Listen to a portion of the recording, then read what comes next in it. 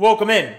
I am the Crypto Bull God, and in today's video, I'm here to discuss the 6 historically significant Bitcoin topping signals that I plan to use for my exit strategy to tell me when Bitcoin is most likely topping, with altcoins following shortly thereafter.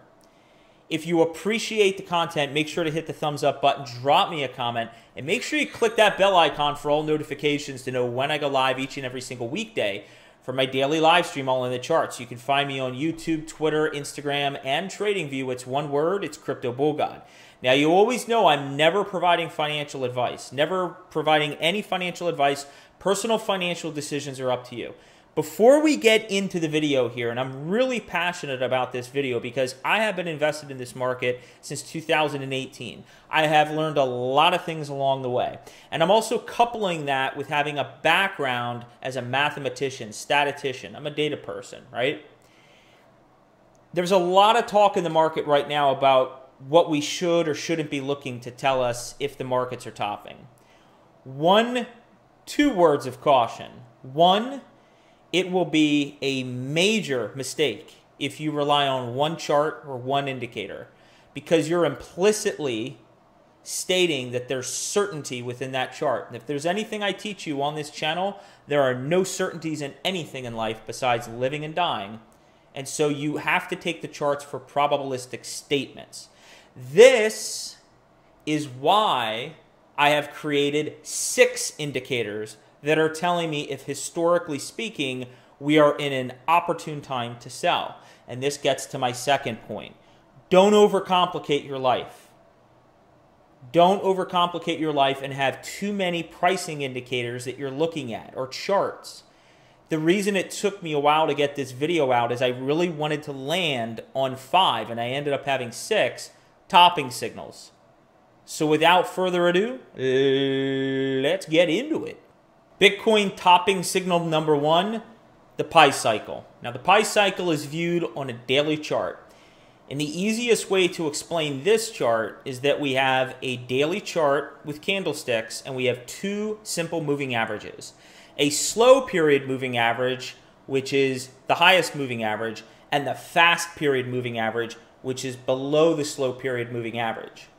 The idea is, and historically speaking, when the fast moving period average has caught up to the slow period moving average and intersected it, touched it, that is historically spelled that Bitcoin was at its blow off top.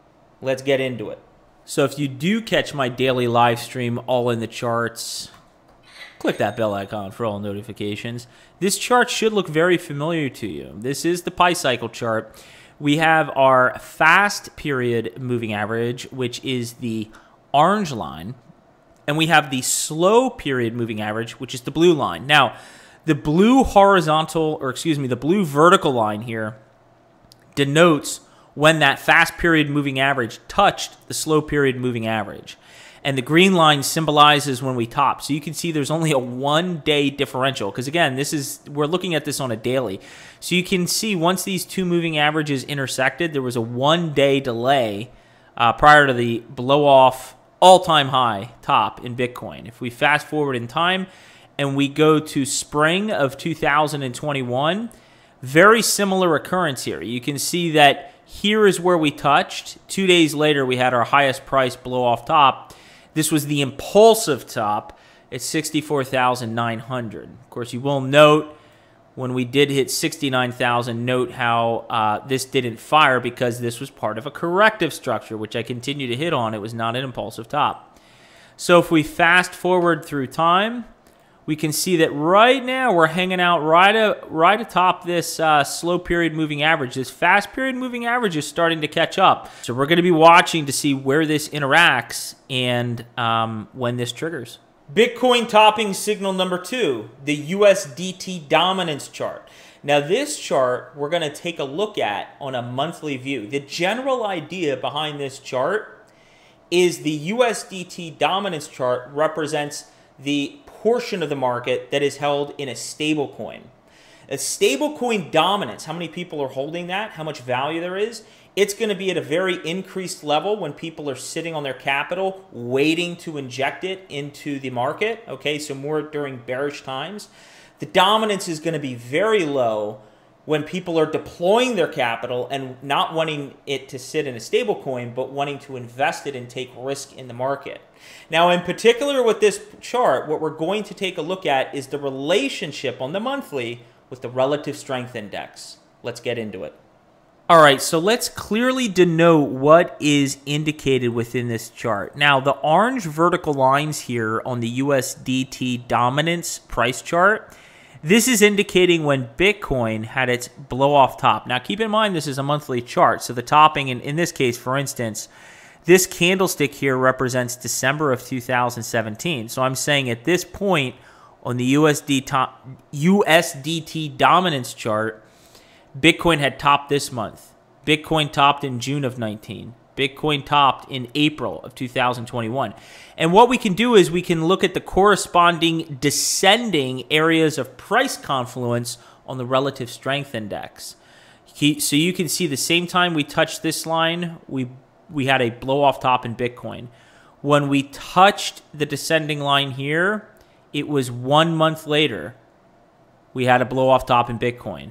When we touched the line here, which was in March of 2021, okay? So we touched, just to make sure that I'm being clear, what I'm saying is we touched this line here, just like we touched it here and here, for the first time in March of 21, well, we topped in Bitcoin the following month in April of 2021. So something I'm going to be watching very closely is obviously this indicator.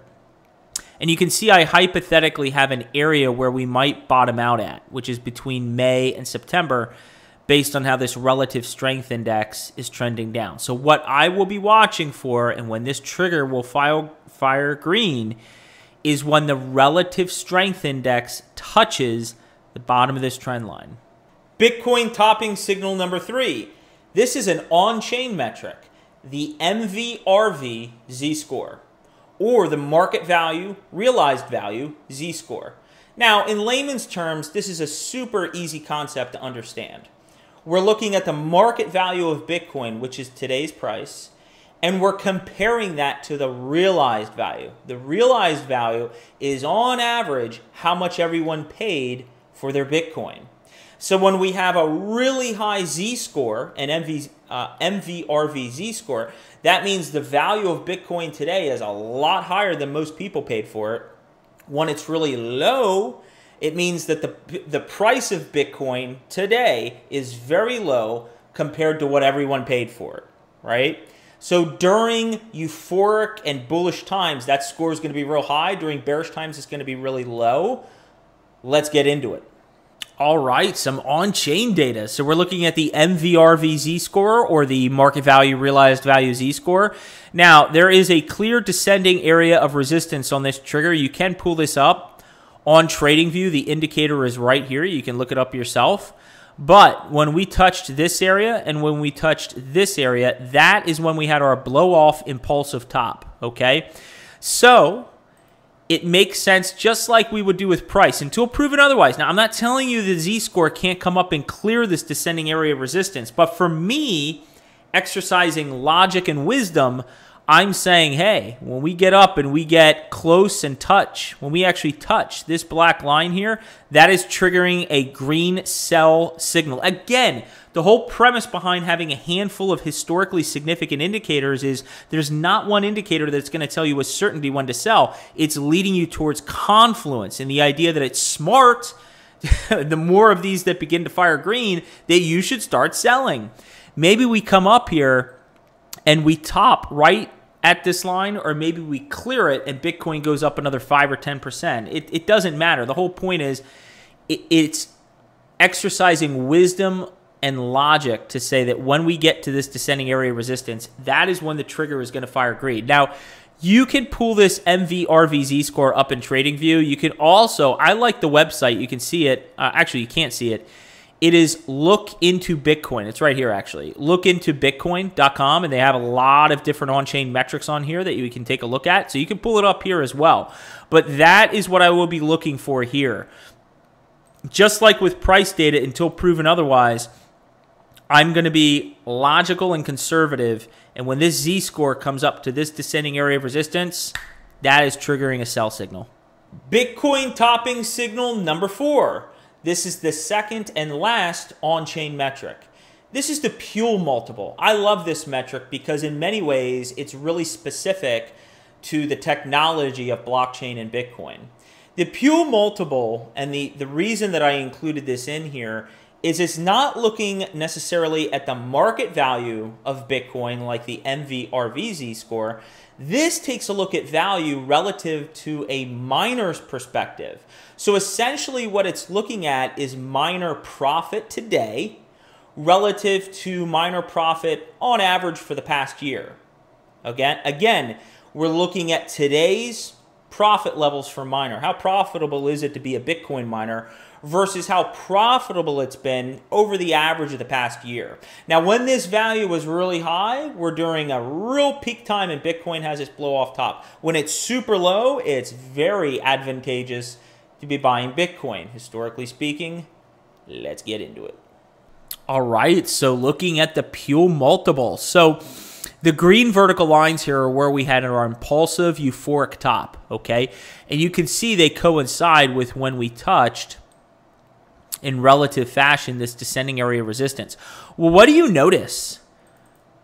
If we look at the Puell multiple, we've already cleared the descending area of resistance. So what I would say to this is we cannot use the descending area of resistance as our gauge to indicate when this indicator will fire green for a sell signal. Instead, what I have done is I have signaled a key zone of resistance and a euphoric value within this indicator. Okay, so when we get into this red zone between 3.54 and 7.2, that is what is going to signal a sell signal to me. So we will turn the indicator from red to green when the Puell multiple, if the Puell multiple touches anywhere in here. It doesn't need to go all the way up here. It just needs to touch this prior area of price confluence here. And again, you can pull this up into loointobitcoin.com, the Puell multiple. Bitcoin topping number 5, the relative strength index and the MACD. Now for this one, we're actually going to be utilizing 2 charts for this one indicator.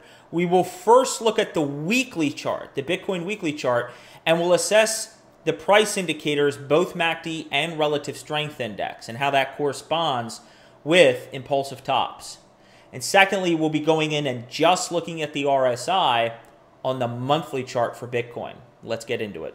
All right, guys, topping signal indicator number 5. This is a really important one. This is really going to explain whether or not you're seeing a true impulsive top within the market, in my opinion. Not only will the volume tell you that, when you look at volume, volume precedes price, but the relative strength index in particular will tell you that. So there's a couple things going on in this chart. First off, I keep changing the color shading, which is actually quite humorous. But these purple, you can't see them too well there. These purple vertical lines indicate when the blow-off top happened. So just a quick correction here. The purple vertical lines do not show where the impulsive blow-off top occurred. What it does show is the intersection with the descending line of resistance on the MACD. And it further highlights the need to have a few selling indicators, right? So we actually ended up having our blow-off top a couple weeks after the MACD had intersected that descending line of resistance. And so that's why we're also relying on the relative strength index in this case. And we're also going to rely on the relative strength index we're going to get into shortly here on the monthly. But again, it further highlights the reason that we're using multiple topping signals to lead us feeling convinced that the top is either in or extremely close to being in for Bitcoin. Now, the first thing I would denote here is you can see clearly that every blow-off top occurred when the MACD touched this descending area of resistance. Are you noticing a trend on some of these indicators? There's descending areas of resistance. Hopefully you're picking up on that. So the first way that we're going to fire here, we're going to look at the weekly. Okay, we're first looking at the weekly because the premise is, and this is a basic premise that I speak to on my daily live stream, click that bell icon for all notifications. for some TA knowledge, I go live every day. A key foundational concept that I hit on within my daily live stream is once bullish momentum picks up and sustains itself on a lower time frame, it bleeds into the higher time frame. So before we ever consider looking at the monthly, we need to look at the weekly. That's our first thing to at least get us into the yellow category for the RSI MACD topping signal, okay? Now on this weekly, the first thing I'm looking for is for the MACD to come up to this area and touch here. Not only that, but history tells us that when we top, you can see the RSI here. What does the RSI do? The RSI likes to get all the way up in between 90, well, 90 and above, right? So for the weekly to trigger, I need number one, the MACD to intersect this descending line of resistance, and number two, both. I need both. I need the relative strength index to hit 90 or above. Once that happens, I flip right over to the monthly. Now, we're already at a yellow indicator when that happens. Now, to turn it to a green sell signal, we're at getting warm, but to get it to a sell signal, I'm only looking at the relative strength index on the monthly chart. And as you can see, once again, it's funny how these continual things play out in the different charts.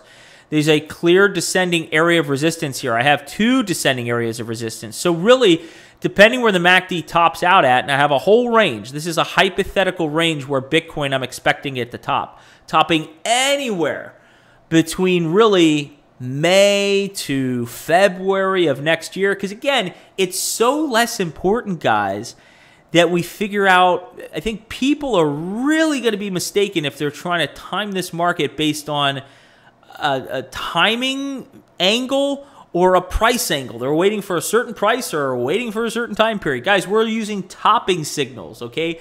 Convergence on historically significant topping indicators. That's what we're doing here. And so this is theoretically where we'll top, but I'm looking for ultimately for this relative strength index to intersect with these descending areas of resistance here. I've drawn out a hypothetical box of where I think it'll go. But once the RSI hits this box here, that is when that sell signal is going to be triggered on the monthly. And we're going to take topping signal indicator number 5, which is the RSI MACD that we're speaking to. We're going to flip it from yellow getting warm to green sell. And Bitcoin topping signal number 6, my friends indicators. I am subscribed to both Tony the Bull BTC and TechDev52 newsletters and premium services with their custom indicators in TradingView. From Tony, it's the Raging Bull in particular I'll be paying attention to for a topping signal. And with TechDev52 in particular, it's his oscillator indicator. Now, if you want more information on that, you can look at the URL here for TechDev52. You can sign up for his newsletter. We have CoinChartist. Tony the Bull BTC is the CEO of CoinChartist. You can also reach out to him at Tony the Bull BTC. I've had him on this live stream a couple times on X Twitter. Now, with that being said, how are we actually going to use this information in the Excel spreadsheet to benefit our sell strategy? And this is where it becomes subjective. Based on your risk tolerance level, if you have 3 green flashes, 4 green flashes, or maybe a 3 green and 1 yellow, I'll get into the yellow indicator, 3 green and 1 yellow, you begin to scale out, right? The idea is not to necessarily wait for all 6 to flash, although if all 6 flashed, that would be more statistically significant. But that point is up to you, how risk averse you want to be. Now, how will we actually use this? Well, when the indicator, the associated indicator, say for instance, the pi cycle flashes when the slow period moving average, it's now touched the fast period moving average has now intersected the slow period moving average, right? We would put this from a do not sell over here to a sell. So I would literally just put this in here and I would delete this. So now we have one trigger, right? If for the RSI MACD, okay, the weekly flashes, but the monthly has not flashed, then we're putting an X there. If both flash, then we are putting an X here. Same with the friends indicators. If one of my friends has their topping indicator flash, that gets a yellow. If both flash, that gets a green. So again, depending on what your risk strategy is, maybe you get a scenario where you have something like this and the pule is still red and you have a yellow here, I mean, how much are you exiting the market if you got 4 out of 6 flashing green? 1 is yellow, meaning one of my friends has their indicators flashing, and there's only 1 indicator missing. And I think this further also highlights the importance of using more than one topping signal. It is going to be proven to be a huge fallacy and ultimate hubris in the market, and I've seen this conjecture, if you're just relying on the pi cycle. The pi cycle will not endlessly work till the end of time, okay? So introducing 6 historically significant statistical data points should leave us feeling so much more convicted. We've made it simple, we've kept it to 6, but we have far more than just 1, which is not a large enough sample set, especially with how immature this market is. Guys, if you found this content helpful, I really hope that you appreciate to choose to engage with me and drop a comment, share your feedback, hit that thumbs up button, and make sure you click that bell icon for all notifications to know when I go live each and every single weekday for my daily TA live stream, all in the charts. And until next time, let's all spread awareness. Let's carry the education forward. So what you gonna do, $5 on crypto bull guy and his crypto maniacs? And the entire cryptocurrency market run wild on